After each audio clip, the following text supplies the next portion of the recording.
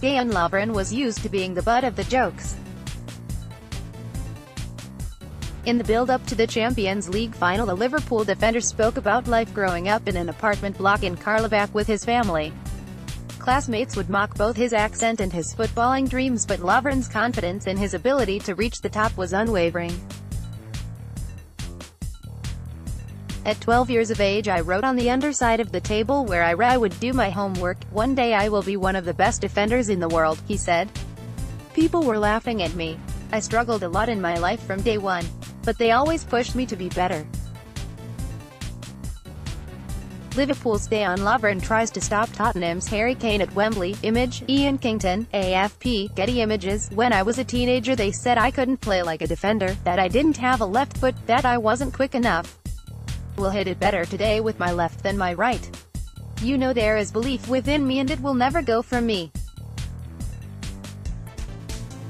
It really was always there from when I was young.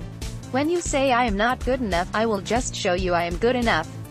Some 7 weeks after being Liverpool's standout performer in the Champions League final in Kiev, the 29-year-old is preparing for Wednesday night's World Cup semi-final against England in Moscow. It's Lovren against clubmate Jordan Henderson. For one, there will be unbridled joy, for the other only season-ending heartache. Lovren's duel with tournament top scorer Harry Kane promises to be one of the key battles. Liverpool's Dejan Lovren is substituted off the pitch for Alex Oxlade-Chamberlain. Image, Adam Davey, PA Wire. It was at the hands of Kane back in October that Lovren's rollercoaster Liverpool career slumped to its lowest ebb. The Reds centre-back was caught horribly flat-footed in the build-up to Kane's opener for Tottenham. His desperation to make amends then saw him misjudge a throw from Hugo Lloris which sailed over his head. Kane raced clear and crossed for Heung-min Son to score. Kane tormented him and Lovren's Wembley humiliation saw him hauled off after just half an hour. Not for the first time, Lovren was written off.